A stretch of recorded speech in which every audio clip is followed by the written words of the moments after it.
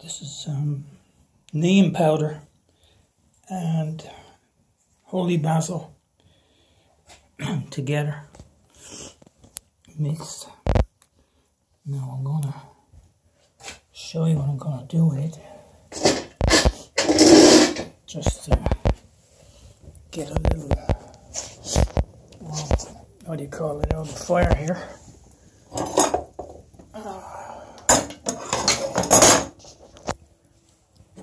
Carefully. Let's see here.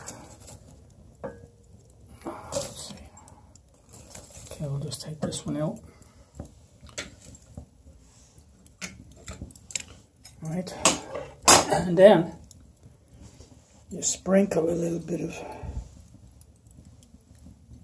neem powder on it, like so. Well, that's actually not so good. To wait until it cools down a bit. I think it's too hot. It's burning it. What I want to do is get some smoke going, and then it'll be like, what do you call it? Incense. And it'll fumigate the place, right?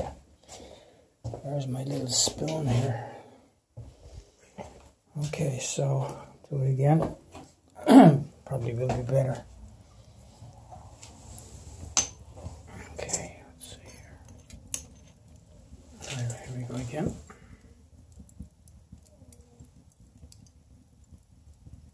Yeah, that's better. See? So that's like, you know, in Ireland, when I was a kid, you'd go into the church, you know, the priest would be up there waving his silver, whatever you call it, with frankincense. That was a lovely smell. But frankincense also is a powerful antiviral. So you see, when you what do you call it? Breathe in the smoke of this, it hunts down. Say you took on board the virus during the day when you were out. You had to go to work or whatever, and you know you met somebody and you didn't know they might be asymptomatic. You wouldn't know they had it, really, right? You can go around your house and fumigate your house.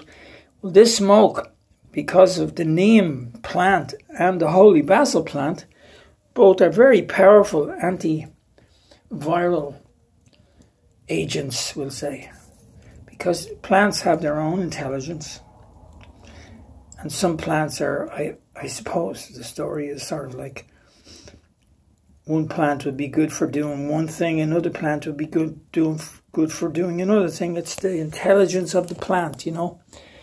When I say the intelligence, I mean the life force of the plant, because everything is imbued with the intelligence of the creator, which I subscribe to. Like, I subscribe to the idea that there's a creator of everything.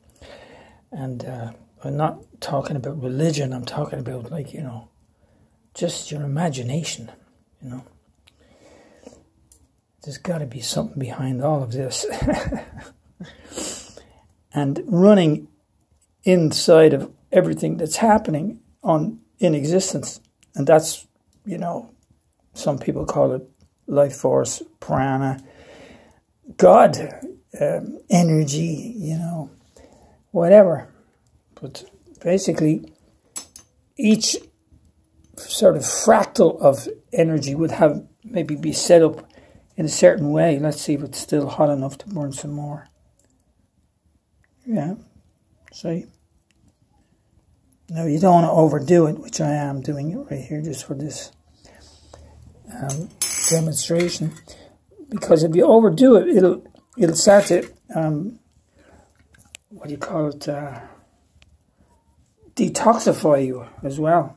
You know, and you'll start to, maybe like me, sometimes I overdo this and I start falling around the house because my legs are sort of getting a bit weak.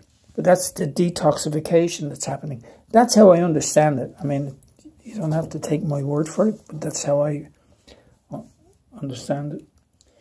So anyway, so neem powder, frankincense, holy basil, white sage, and what was the other one? Well, turmeric powder actually too, which is like this. You know, maybe if you haven't seen turmeric powder, that's what it looks like. That will also work. Turmeric is an amazing antiviral as well. So anyway, let's leave it at that for now. And good luck hunting viruses.